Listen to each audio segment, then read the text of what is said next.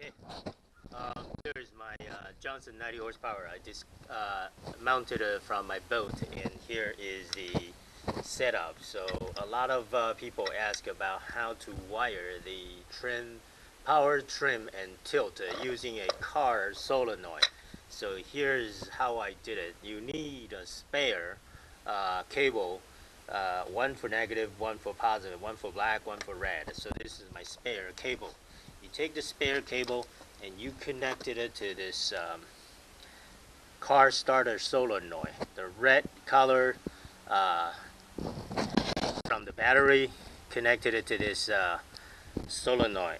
Connected to this big negative connected it to this black or the small screw here, and then the cable you have from your remote control. The positive, well, sorry,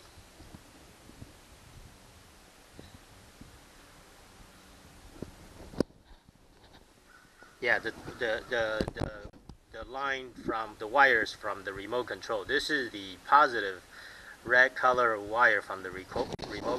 You're gonna connect it to this big um, screw where you haven't connected it to the battery positive.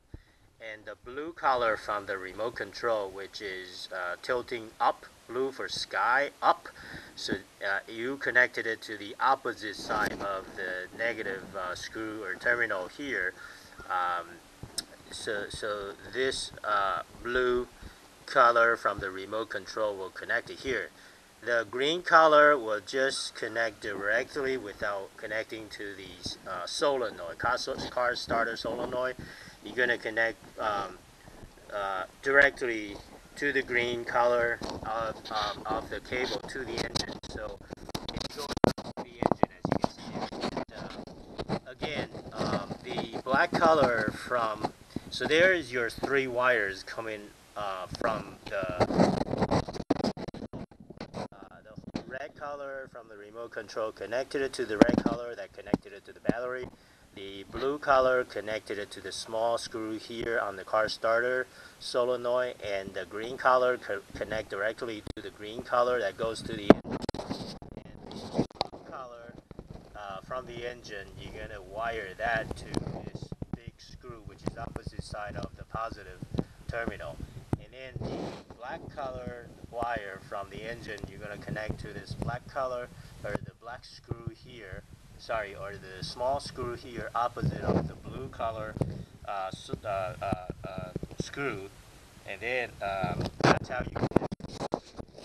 So the theory is the going up, you do to power tilt the engine up because it's heavy, so you do need to go through this mechanism of the car solenoid. But for the coming down, you do not need to and utilize the solenoid mechanism. You can just connect the down uh, green wire from the engine to the green wire to the remote control. As long as there's electricity, 12 volts electricity, it's going to power the motor down. So that's how to connect using a car solenoid. So remember, you need to get a spare cable here. The red color for positive, for the big screw on the car solenoid, and the black color cable for the small screw for the solenoid. Um, that's how you connect, and then you connect to the black color to the engine, and the green color, which is connect to the green color without connecting to the solenoid.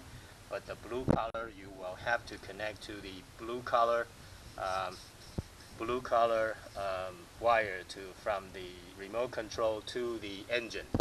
There you have it, because I have so many questions over the years, and I decided to make a Clara video of how to utilize a car solenoid to power power trim till the motor to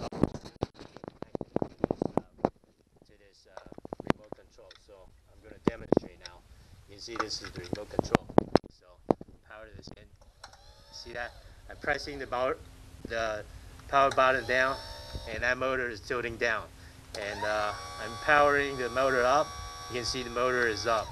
By the way, that's an outboard stand up to 360 pounds, and my Johnson 90 horsepower is only 301 pounds. So as you can see, it's on 2 inches caster wheels, so it's doing pretty good. You can see I'm trimming down, but again, it's using that car starter solenoid to instead of the OEM solenoid to do this power tilt and trim. Okay, there you have it.